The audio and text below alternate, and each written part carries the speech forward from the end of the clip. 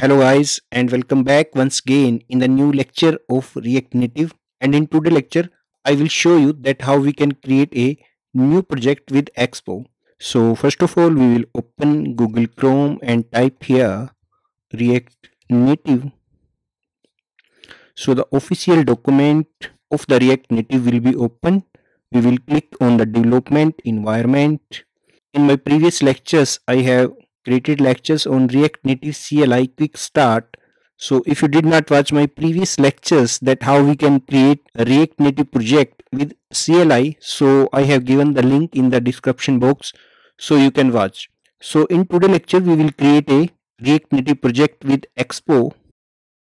So here all the instructions for Expo is given that how we can create a new project. We just copy this line and open the terminal here.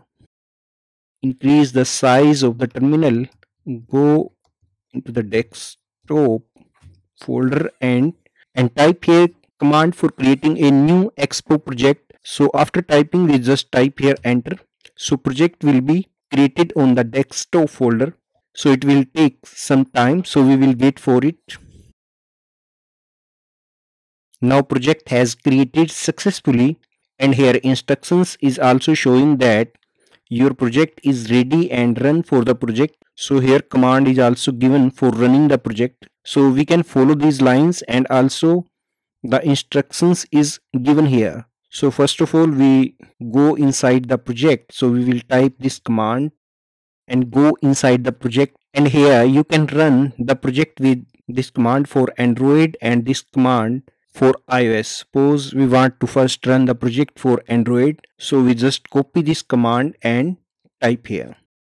So the project run on the Android emulator. So this type of commands will be show after running the Expo command, but the emulator is not showing. So with the help of the command plus C, you can exit from the current running command and we run again the npm run Android. So here the current emulator will be show which emulator we have added with the Android Studios.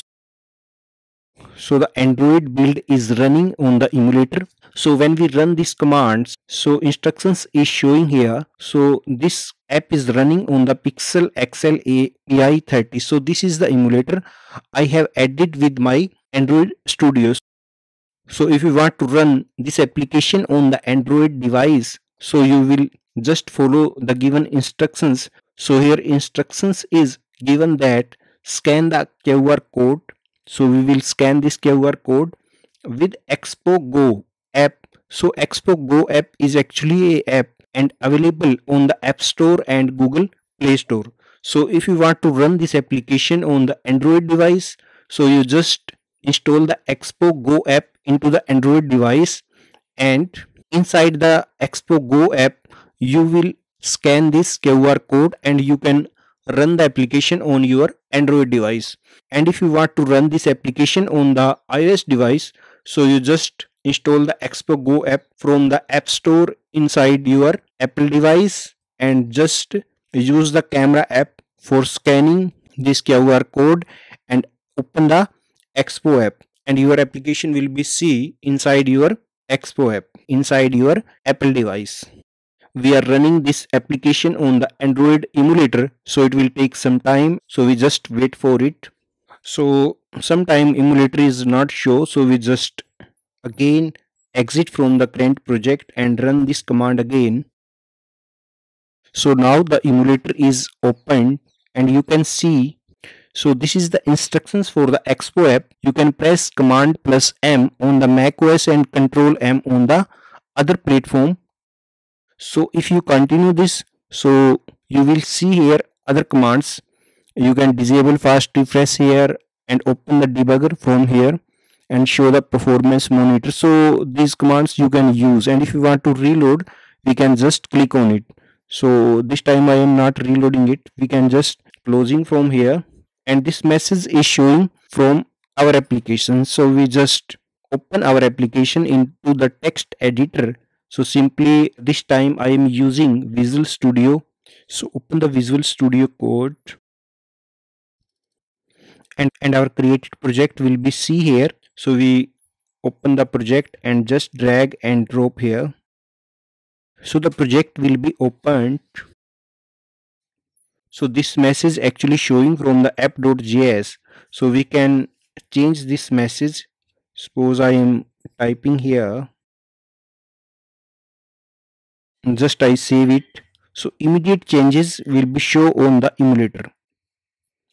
So changes is not showing here, so we can type here command plus M and we can reload here.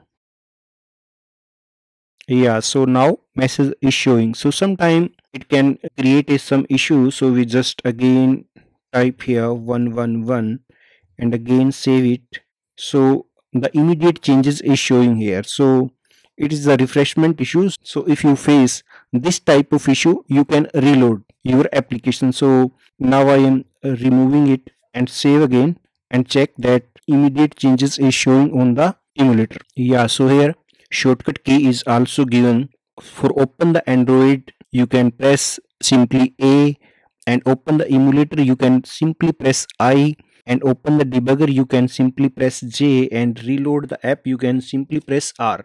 So these actually given for the shortcut. Suppose just I want to run this application on the simulator, so Control plus C for stopping the server, and just again I run and type here npm run iOS. So actually this command also display when we create our new project. So this is the command for running iOS. So we just type this command and enter.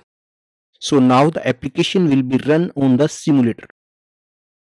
For running the application on the simulator, so Xcode should be installed in your system, and if you want to run your application on the emulator, so Android Studio should be installed in your system. So now the simulator is opened here, and it will take some time because here installing the Expo Go app on the iPhone SE, so it will take some time, and after this the application will be run on the simulator. So now the alert box is asking that we can cancel it or open it. So we will open it. So actually this is the instruction same as showing on the emulator, so we can continue it. So when we continue it, so you can see here shortcut keys. Suppose you can disable fast refresh from here, you can open JS debugger and you can reload it. But now I am closing this. So now message is showing here.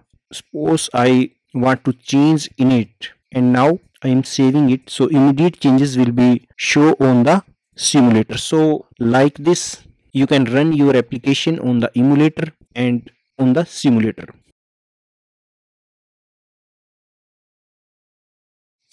So I hope this video is very helpful for understanding how we can create an Expo app in React Native. So if you like this video, please like, share and subscribe the channel. Thanks for watching.